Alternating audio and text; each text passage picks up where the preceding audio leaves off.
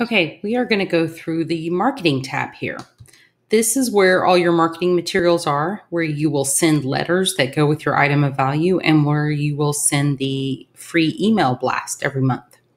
So I have not created many campaigns. I mostly stick with the item of value that I do the mailing each month and the email each month. And then I go from there. So one thing I wanted to show you real quick, though, is you can go to marketing materials and you can see what the current item of value is that you're sending out. And then you can see what's coming up. And then you can see the archive. So if there's any that you really like, you can always download them as a PDF and have them printed out at Office Depot using your Texas Association of Realtors discount. And then you can put them in folders for the future, or you can mail more out. It will show you what cover letters are coming out in the past archive of the cover letters, your e-reports. This is the current e-report that can be sent out. And they've got some, usually this is not saying coming soon. This is just because the company's doing some extra stuff right now.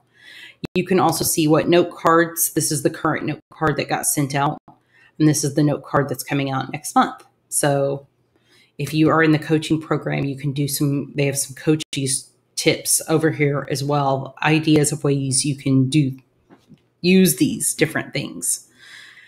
If you are going to print your letters, you would just go to print letters over here on the left. You will need to add your group. That's why you need to create a group and name it, whether it's monthly mailer or item of value or whatever. You're going to select your group. I'm going to pick my IOV group.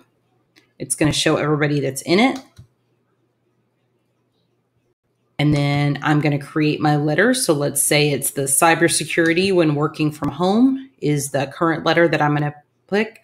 You can edit and create a letterhead over here. So I have created one for our side margin letterhead that allows me to print in a way that I could use my stationery. And then it's populated the letter. You can easily change your font size, your font names, anything like that. If you want to edit the letter, you can easily edit the letter. And then it will show your signature and all that. So you can, before you print it out, you can hit preview. And a preview is going to show up so that you can even maybe print that preview out and see if it will work for your letterhead. So that's how you do that. Now you can also print labels, and you can, if you pay for the personalized marketing, you can do your personalized marketing here. I'm not going to go through that now because that is an add-on feature. You can find Popeye tags. This is pretty fun. So this one you can filter. Like let's say you bought something, some kind of food item. And so maybe it's a summer food item type of thing. You just click these. They open up as a PDF.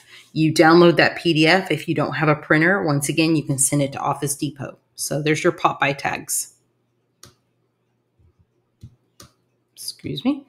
You can, over here on the left, you can see if anybody's unsubscribed to your newsletter. It's not anything to break your heart. It's just so that you can take them, their email, take them out of that group. If you are sending out an email blast, this is where you would go. Once again, it's just like the letters. You add your group. So I'm going to choose email blast, or maybe this is a special email that you're sending out to just certain people. Or maybe you're sending it out to, a different group, not your email blast. It doesn't always have to be the same group. If you are doing an individual person, you can do this. You select your email that you're sending out. Maybe I'm going to send out the getting clarity during COVID-19. You can edit the subject line if you would like. And then it's going to create your salutation. There's your text that can be edited if you'd like. It's going to show you the infographic and the signature.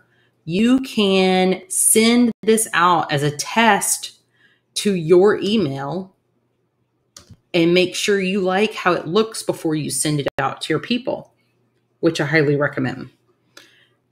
And that's how you do your marketing tab over here on the left.